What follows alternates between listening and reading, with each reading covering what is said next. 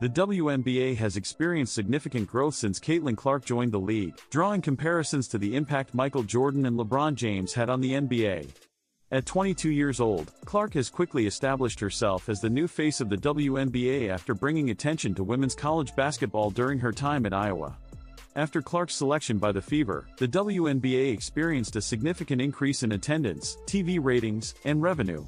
The WNBA Rookie of the Year attended the Indiana Pacers' victory over the New York Knicks on Sunday at Gainbridge Fieldhouse, which also serves as the home venue for the Fever. With Clark present, renowned NBA announcer Mike Breen enthusiastically acknowledged her accomplishments and their positive impact on the WNBA. The arena was consistently filled during the Indiana Fever games featuring Caitlin Clark this summer, noted Breen. This summer, the local TV ratings for the Fever exceeded those of many Pacers games due to the presence of Caitlin Clark. She has demonstrated the capacity to generate WNBA ratings similar to what Michael Jordan, LeBron James, and Steph Curry have accomplished in the NBA. As a result, Clark secured an exclusive endorsement deal with Wilson Sporting Goods Company, a partnership previously reserved only for Jordan. Wilson is the official basketball supplier for both the WNBA and the NBA, and under the agreement, Clark will evaluate products and launch her own line. Clark signed a $28 million deal with Nike in April, similar to the one Jordan signed in the 1980s. Wilson has accompanied me through crucial milestones in my career, and I am thrilled to partner with them to further advance basketball, Clark stated. Having my own basketball collection is a surreal experience, as it allows me to influence future generations of athletes. Following the conclusion of the WNBA regular season, viewership data revealed the significant influence Clark has on upcoming athletes. As per Fox, a total of 178 million viewers watched Clark during the regular season. Last season, the Fever games saw a significant uptick in attendance, with an impressive 199% increase compared to other WNBA games that averaged 394,000 fans. The Fever games drew an average of 16,084 fans per game, while non-Fever games only averaged 8,552 fans. The 88% increase in attention towards Clark does not imply immunity to criticism. As a result of being in the top position, throughout her rookie season, Clark encountered scrutiny, with fellow WNBA players publicly addressing online harassment from her most fervent supporters. James, a longtime advocate of hers since her rise to stardom in college, came to her defense. Do not misunderstand or confuse the situation. Caitlin Clark is the catalyst for numerous positive developments in store for the WNBA, James declared. I believe that she should refrain from engaging with any external commentary and simply focus on enjoying herself. Personally, I am supporting Caitlin as I can empathize with her situation and relate to her journey. I am hopeful that she excels, and I am anticipating a remarkable performance from Aaliyah Boston, a teammate on the Fever. I am confident that they will excel. Caitlin Clark made history during her inaugural WNBA season with the Indiana Fever, securing the Rookie of the Year title and successfully guiding the team to the playoffs. Recently, she disclosed her sentiments of being upset regarding her draft experience. In her inaugural year in the WNBA, Caitlin Clark achieved a milestone with the Indiana Fever by capturing the Rookie of the Year title and guiding the team to the playoffs. The guard expressed that her draft experience evoked feelings of disappointment. In an interview on the Fresh Talk podcast, Clark disclosed that being chosen as being selected as the #1 overall pick by the Fever presented unforeseen obstacles. She expressed that following her handshake with WNBA Commissioner Kathy Engelbert, she was promptly escorted away, preventing her from celebrating with her family, friends, and loved ones. I was disappointed because right after I was drafted, I was quickly ushered out and didn't get to witness any of the draft, Clark shared with her former Hawkeyes teammates Kate Martin, Gabby Marshall, and Jada Giamfi. I possessed my phone, however, its functionality was limited. It caused me great distress.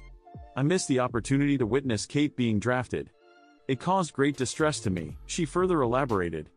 I did not take any photos with my family or teammates, including Connor McCaffrey. Clark's exceptional first season with the Fever ended with a playoff appearance, but they were unable to advance past the first round after being defeated by the Connecticut Sun. Stephanie White will be returning to coach the Fever next season, reuniting with the franchise after leaving in 2016. Clark's first season was truly historic. She achieved the title of WNBA Rookie of the Year with 66 out of 67 votes. Additionally, she made history by becoming the first rookie since 2008 to earn a spot on the All-WNBA First Team, alongside esteemed players such as A'ja Wilson and Breanna Stewart. Noteworthy accomplishments include setting the WNBA single-season record with 337 assists, as well as breaking rookie records with 769 points and 122 three-pointers. She achieved a historic milestone by becoming the inaugural rookie in league history to achieve multiple triple-doubles.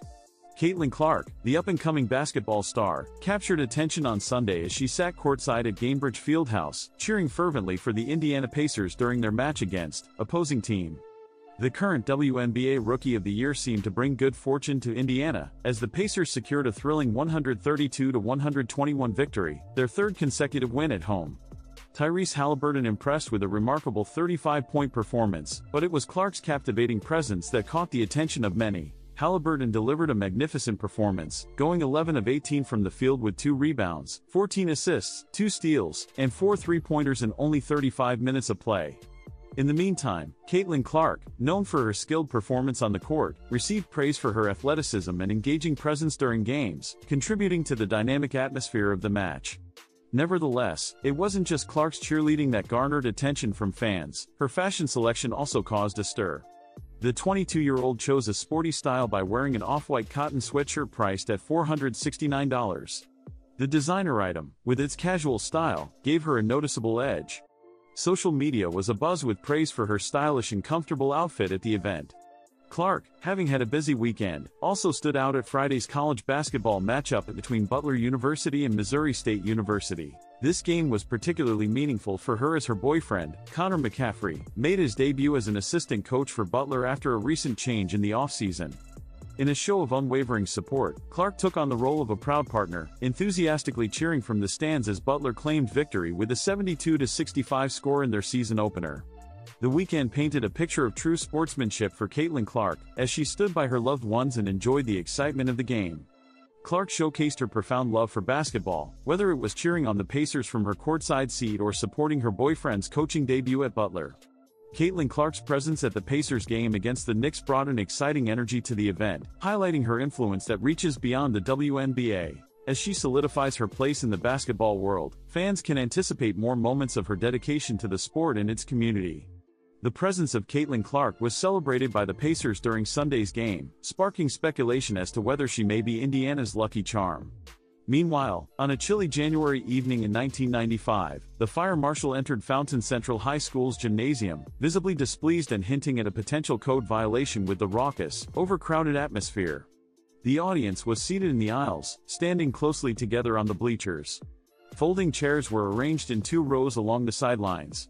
There were individuals suspended from the chandeliers, recalled Gary Hart, who served as Seeger High's athletic director at the time.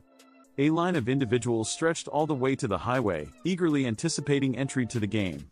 The gym was packed to capacity.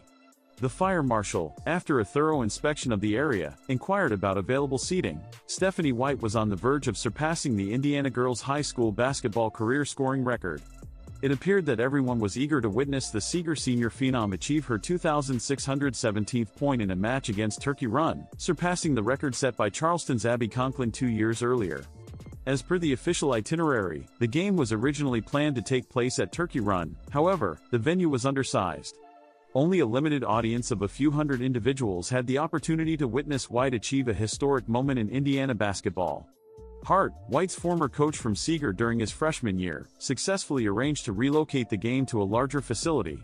He also contacted Purdue University to inquire about the availability of Mackey Arena.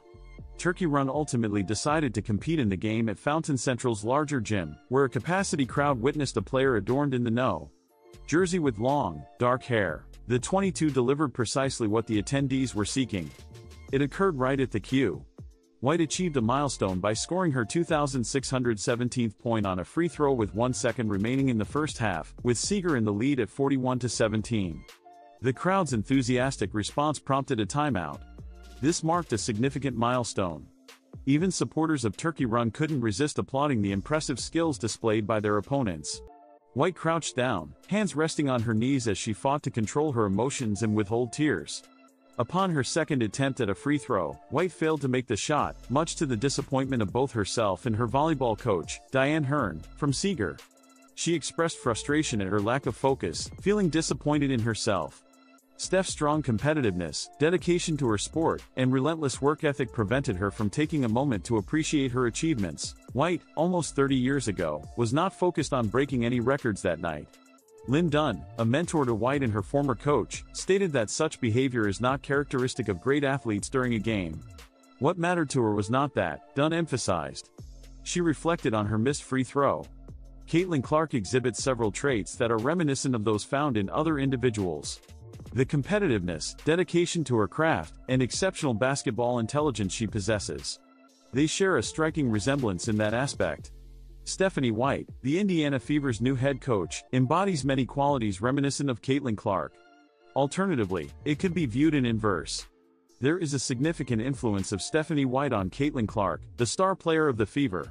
Before Clark gained recognition in the world of women's sports, White was already making her mark on a smaller scale, demonstrating the greatness of women's basketball without the glamour of social media. I believe we are all aware of her exceptional basketball knowledge and the legendary status she holds in Indiana, Clark expressed to Indy Star recently. I find that to be quite intriguing. Early indications were present. When Dunn first encountered the young girl who would eventually become a part of her team, White was participating in a summer camp at Purdue despite not meeting the age requirements. Steph was 8 at the time, and I recall us ultimately agreeing to list her age as 10, remember Dunn, who would go on to coach White both at Purdue and with the Fever. She excelled, matching or surpassing the abilities of children aged 10 to 12. It was the initial encounter when I witnessed her remarkable talent and intelligence on the field. White participated on the 6th grade team at her elementary school during her 5th grade year. Hart declared that Steph was the most outstanding performer during the game. I am not saying this to belittle the other children. She was an exceptional child from the beginning. Similarly, Clark was excelling in basketball and had joined the boys' team by 3rd grade. Jill Westham's son was a year ahead of Clark at St. Mary's, showcasing impressive performance. Francis of Assisi Catholic School in Des Moines, Iowa. I was intrigued and felt compelled to witness this event firsthand. Westham, who instructed Clark in 6th grade math and science, wondered aloud, what is her reason for competing against the boys? Upon witnessing her, I immediately realized she belonged with the boys, excelling beyond her age group. Soon, talk about this remarkable Clark girl spread throughout Iowa. 22 years ago, there was discussion in Indiana surrounding a Caucasian girl. Upon reaching Seeger Junior High, White had already achieved widespread recognition in the sports world. She excelled not only in basketball but also stood out as a star player in volleyball and softball. At the time, Herm was in the process of interviewing for the position of Seeger High volleyball coach. During the interviews, Stephanie White's name kept coming up repeatedly, emphasizing her high level of competence, Herm mentioned. They were even aware of this fact by the time they reached 8th grade. White exceeded expectations in high school by excelling as a 3-sport athlete in basketball, softball, and volleyball, achieving all-state recognition in each sport. She achieved the title of Indiana's Miss Basketball and successfully led the team to 4 consecutive semi-state victories. She excelled as a middle in volleyball and as a shortstop in softball. I anticipated the arrival of this exceptional athlete. Hearn expressed astonishment at the versatile abilities of White, whom he now coaches in volleyball at Seeger alongside her mother, Jenny, who serves as an assistant coach.